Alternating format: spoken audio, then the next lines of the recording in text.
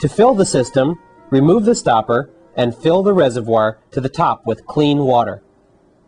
It is very important not to check the water level more frequently than necessary. For interior plants, this will typically be every 2 weeks for high water use plants, and may be as long as every 4 weeks for low water use plants in dark locations. For exterior plants, the fill interval will probably be every 1 to 3 weeks, depending upon the type of plants and conditions. Properly functioning CWI units will typically have dry topsoil, and the water in the reservoir will have dropped after 2 weeks. You can monitor the water level by using a straw or acrylic tube. Remember not to open the stopper any more often than necessary.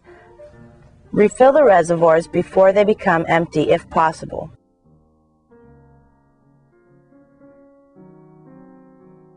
Prior to closing, moisten the stopper slightly and push in hard with a slight twist for best sealing. The stopper must be secure for the system to work. CWI and CWI Classic units equipped with an overflow drainage adapter may weep for the first 12 to 24 hours after filling, but usually not enough to overflow a saucer. Afterwards, the unit should only weep after a rain or top watering. You can fertilize the plant by adding Planter Technologies HM10 time-release fertilizer for sub-irrigation systems.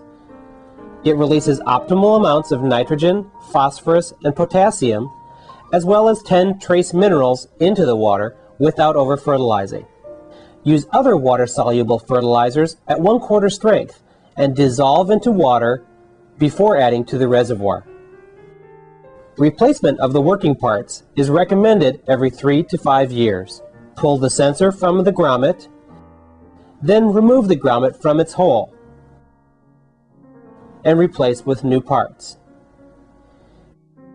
It's easier to insert the sensor if it has been moistened with liquid soap or water.